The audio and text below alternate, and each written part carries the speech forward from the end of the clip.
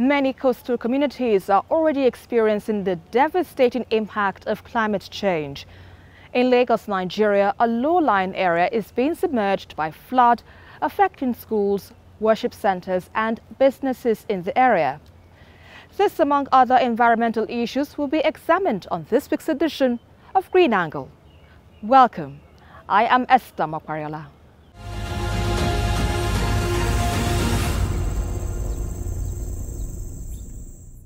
It had been a trying moment for residents and traders of Idumagbo and environs on Lagos Island after being forced to adapt to a situation caused by rising sea levels and poor drainage system. While this has been a recurrent disaster, the state authorities have promised to find a lasting solution. This is not a river or lagoon, but a low-lying community on Lagos Island submerged by flood. The situation here has made life unbearable for residents, traders and shop owners at Oroyinyi, Ujogiwa, Idugoran and Jankara. Behind me you can see the level of stagnation in this market, and traders here find it increasingly difficult to make sales because customers aren't forthcoming. They are asking the government to quickly come to their aid. Many here have devised means to stay above the water or simply get through it, even as their schools, streets and mosques have been taken over by the floods.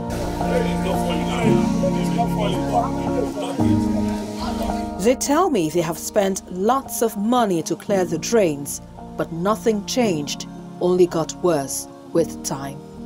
We have a Saleko Grammar School here that's covered. They pass through this particular place. We have Kingado, we have St. Patrick here, you understand? Like 4 schools that surround this particular place. So if rain fall, nobody will be able to access this particular area again. And this thing makes us lose many customers. Most of our customers live here, go to Alaba and buy. Some go here, go to Computer Village and get what they need, you understand? So they are putting this place as no-going area for a customer. We are losing many times. We invested $1 million in this particular place. You know the Nigerian economy is very good. So you can imagine a family man waking up from his house and coming to his business area, and he can access his business area. If you can access your business area, is it your customers will access the business area? In fact, this situation can be best described as disaster. And this is just April. We are in April. May has not come. June, the month of rain has not come. So if this can be like this in April, you can imagine what it will be in July.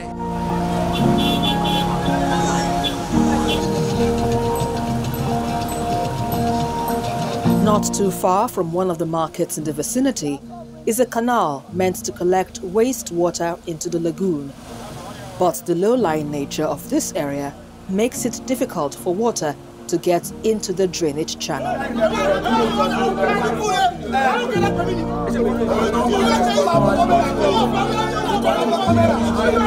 There was a mild drama between some traders and local government officials. The officials were accused of not making the environmental challenge any better, despite collecting levies meant for sanitation.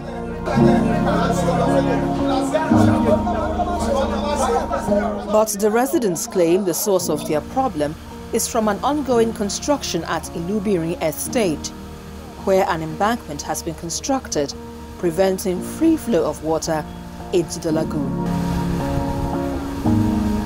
And at the site, we see some pipes at the embankment, which are being powered by a diesel generator, pumping water from the canal into the lagoon.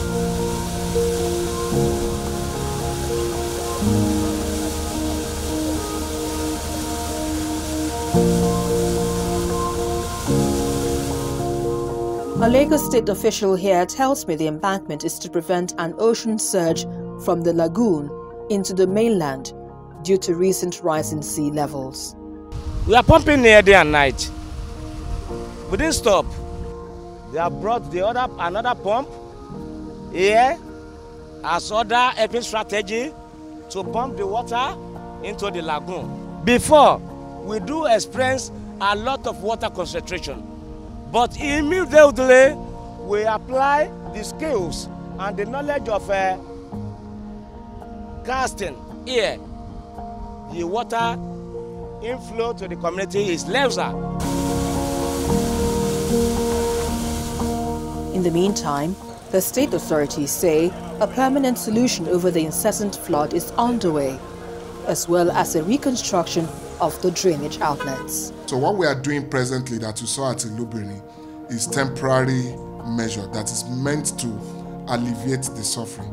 So we have 4 pumps that is running now, though that is not the capacity that is required. The capacity is about 3,000 cubic meter per second. So that will come in within the next 6 months. As I said, it is not something that you get off the shelf. It is something that we have to place in order. That has been done. We will get that within the next 3-4 months, while the civil works will take, that's why I said within the next 6 months you have it running. While residents anxiously wait on the government to keep its promise, even as the rainy season continues to gather momentum, it will take a lot more than patience if things are to turn around for the better.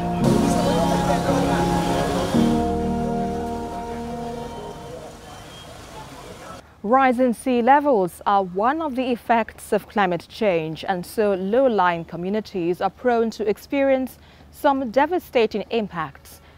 An environmental activist and a writer, Joe Fitila, shares his thoughts on this while providing sustainable solutions.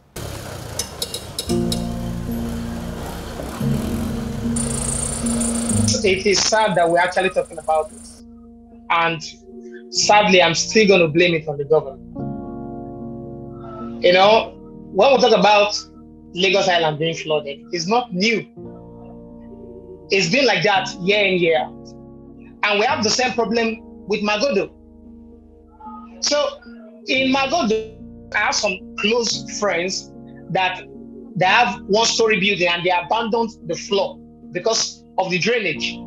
And they reconstructed their house to fit to the drainage. And here is the problem with the government. You don't tell people that you keep having flooded environment because you built your houses on lowlands. That's an excuse that won't fly. You are telling me that restructuring cannot be placed in motion? Are you telling me that changes cannot be made? Are you saying that every aspect or every time that is a rainy season, people in Lagos Island should expect that their area is going to be flooded because the government cannot do anything about it? That is laziness. They can be restructured. There's no place that cannot be restructured. Even though if the place is low, you are filling other places that the water actually needs to get itself back into the lagoon. You are filling the place. You are saying that Lagos Island is low. Water don't actually have any other place to go than to enter into the place through the drainage. So, and what if I tell you that we see that as an imminent problem, but what if I tell you that there's even a worse problem that is going to be connected to the rising of temperature or the global warming or the climate change? What if tsunami takes place in Lagos? Will Lagos Island survive a tsunami attack? People don't think about it because we believe we're on this side of the world where we are not built on the tectonic plates, that we are saved. But that is not how climate change works. Climate change simply means you are going to be experiencing different climate from the one environment for a very long time. And once a tectonic plate moves somewhere else, it can trigger tsunami as far as Ghana, and from the coastal region, it can still get to Lagos. Are the people in Lagos Island, are they safe? Does the government have measures for such catastrophe if it happens? Those are the things we should be talking about.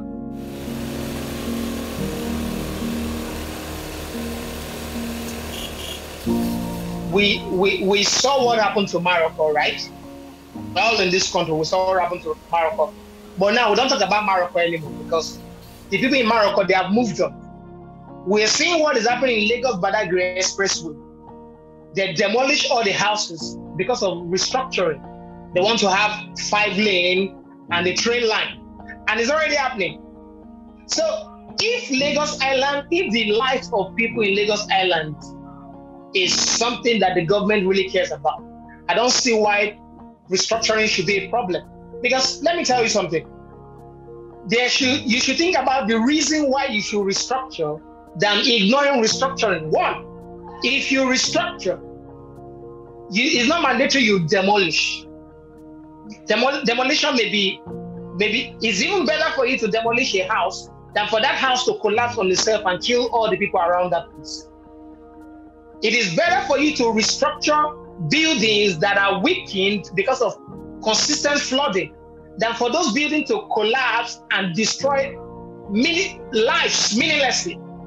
It is better for you to restructure an environment completely, evacuation completely, than for you to leave it that way and allow millions of people to die abruptly by reason of negligence. So I think if that's what the government needs to do, we better start thinking about it and start thinking about it fast.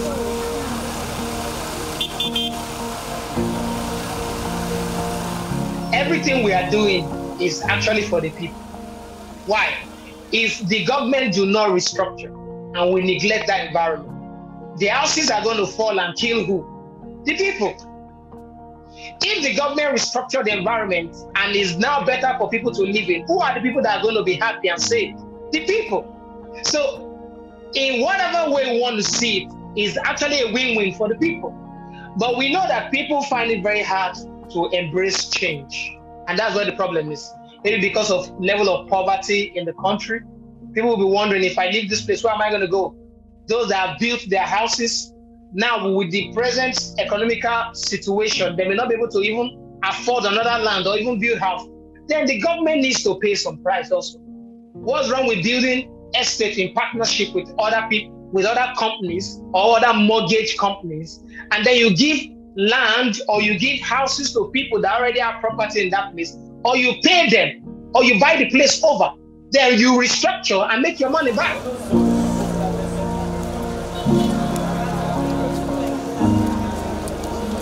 Right now, let's try and paint a picture.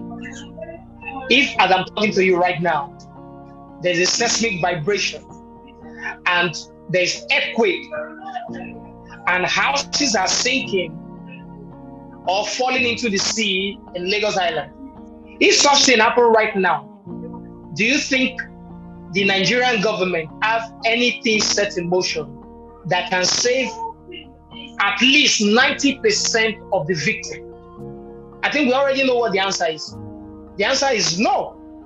If we have excess temperatures we are having in the environment now, it means there's going to be excess evaporation. If we have excess evaporation of water, it means we'll have excess condensed water in the cloud. If we have excess condensed water in the cloud, it means during the rainfall, we're going to have excess downpour. When we have excess downpour, what's going to happen? It means places that have never been flooded before are going to experience flood.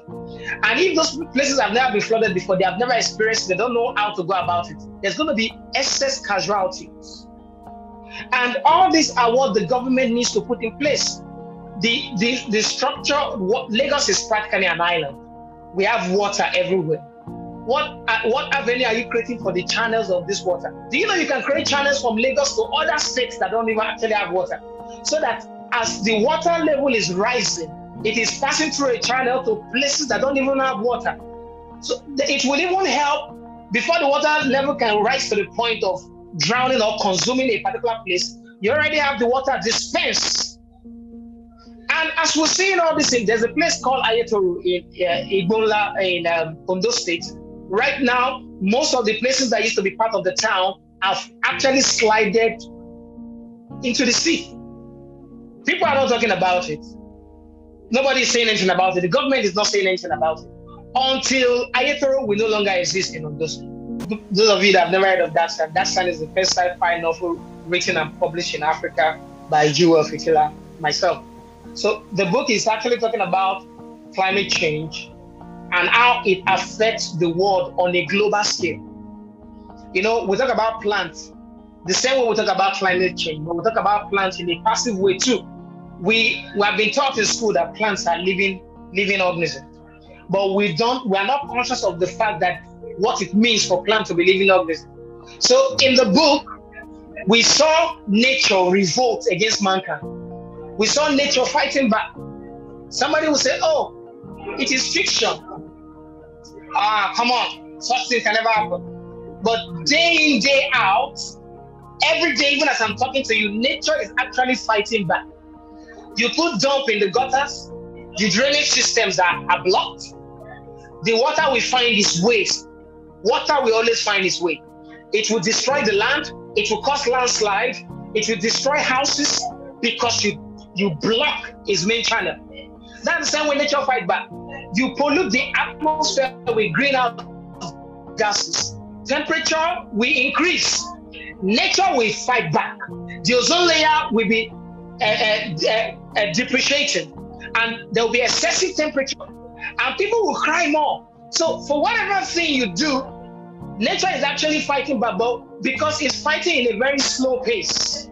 For those of us that if you've been in countries that are prone to natural disasters, you will indeed be conscious of climate change.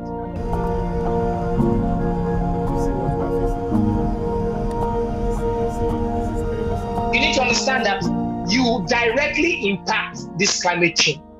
If you are conscious of that, you will be careful of taking your car that has problem with its exhaust out in the open. One, the noise that the exhaust is going to make, the pollution, the carbon dioxide emission that your vehicle is going to be creating to people that are around. So some even have the carbon dioxide flowing inside the same vehicle, and passengers are inhaling it without knowing the implication in their health. So we have a lot of things to do in Nigeria. We have a long way to go when it comes to climate change. Green Angle returns after this break. Stay with us.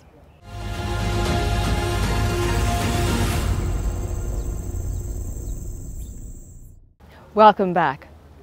Now let's turn our focus to the climate crisis, which is believed to intensify in the coming decades. In a recent report by an intergovernmental panel on climate change, the world needs to take action seriously to become more climate resilient in the face of rising global temperatures. Intense heat waves, drought, wildfires, storms and floods are some of the impact of climate change, which are now irreversible, and scientists say without action, worse is coming.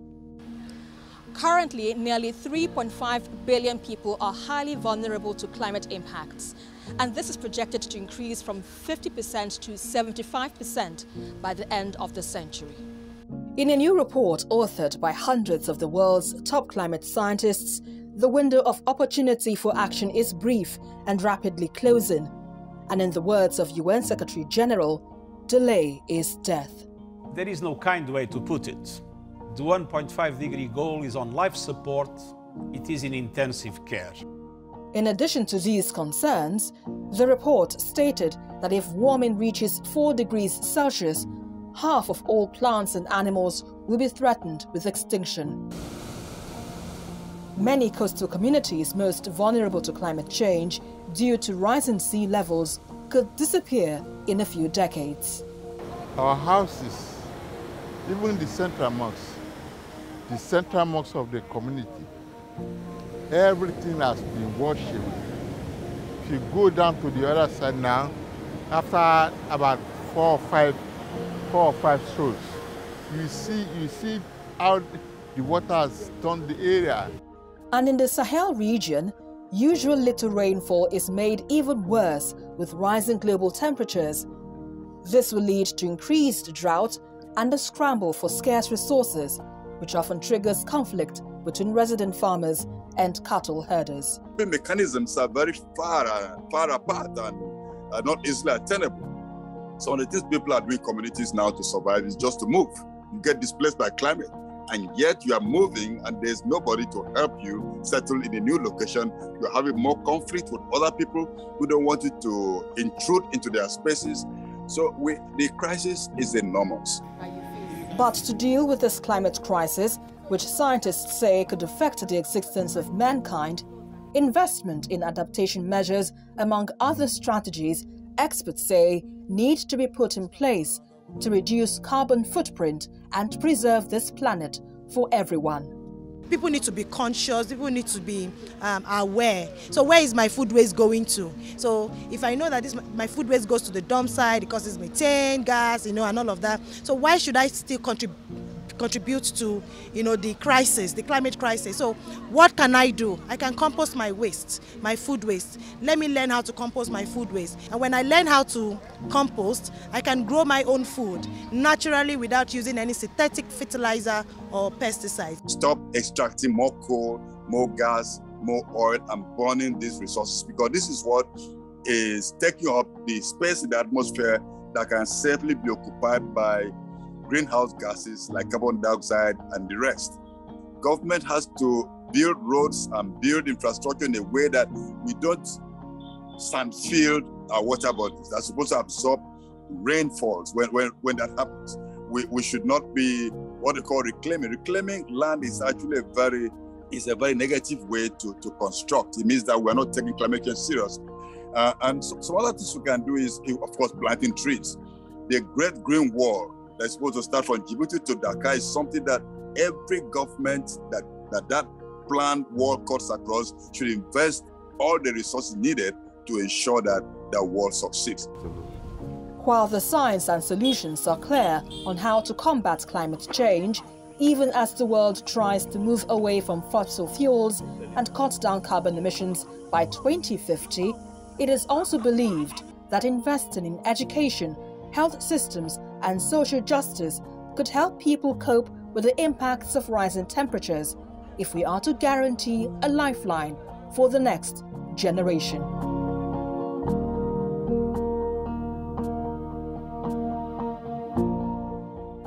The major challenge of waste management is the nonchalant attitude of residents who aren't ready to do what is right. And that's according to the Managing Director of the Lagos State Waste Management Agency, Ibrahim Odumboni, during a one-day stakeholders meeting on public health and environmental management protection law in Lagos. For a growing city like Lagos, which is arguably the 5th largest economy in Africa, waste management still remains a challenge. Following this concern, this gathering of waste management officials seeks to deliberate ways of ensuring proper enforcement of environmental laws in order to maintain a cleaner and healthier metropolis. As you know, that your health and environment is very important. Without those two, I think we'll have too many epidemics and there will be too many hospitalizations. But we can prevent that when our environment is clean, when our waste are managed properly. Your effective management and implementation of what you have as your duties is very important to how the community and how residents perceive us as a government. Residents were asked to change their attitudes towards waste management and environmental practices, even as the state devises means of rewarding residents who dispose of their waste properly. When you enforce, enforcement is the last option. It should be the last option. But we can't just stand there and wait for people to do the wrong thing every time. Throwing waste out of your car while you're driving, absolutely unacceptable. And that's why we, CAI and Neighborhood Watch, we are now going to use cameras, timestamp cameras, body cameras to monitor everyone that does that. And if you feel you are doing it and you are not being caught, you are caught. It's just that your judgment day is about to come. To be a PSP operator in Lagos State, you must have minimum of 2 trucks. So once one truck is faulty, you can still use the other one. Or you can call on any of your colleagues around to support you, to assist you at that particular time. So you have to improvise as a PSP operator. You can't say because a particular place is not accessible, then you have to abandon them. You can't do that. In the meantime, the State's Ministry of the Environment says environmental infractions would now be prosecuted at designated magistrates' courts and calls on all stakeholders to work in synergy to transform the environment.